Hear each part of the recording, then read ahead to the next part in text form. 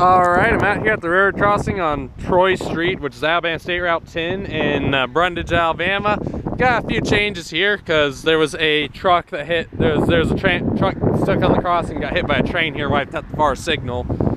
But thankfully CSX has left this old ACL signal here mostly untouched. But unfortunately, as you can see, we now have a more modern reflective crossbuck, and the cat's eye crossbuck is sadly long gone. The 8-inch lights are all still here though, all the US&S and the one Wabco 8-inch light. And the US&S lights still have all their vandal guards on them. Also real fast before I get over to the other side. That crossing up there still, the next one north still retains its safe tran mechanical bell and GS Type 1. So, don't know if they fixed the mechanical bell there or not, but interesting, kind of interesting to see that. But coming over here, we got the new signal here. This replaced the Wabco signal that had been on this side of the crossing. But yeah, coming over here, this crossing's still beltless.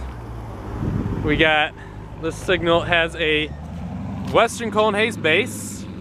Alright, there's the emergency information. Right here are the lights. They're Western Colin Hayes 12 by 24 inch lights with Leotech EV series LEDs. Right there's one of the LEDs. Right here's the back of one of the lights. But yeah. So yeah, this is the have in here a couple hours there. I might have been able to get Q521 here or something. But yeah, just here's the back view of the signal.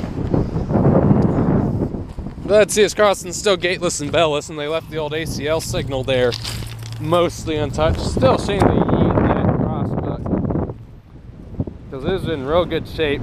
Thankfully, the other cat's eye crossbuck, the one up in Banks, is still around.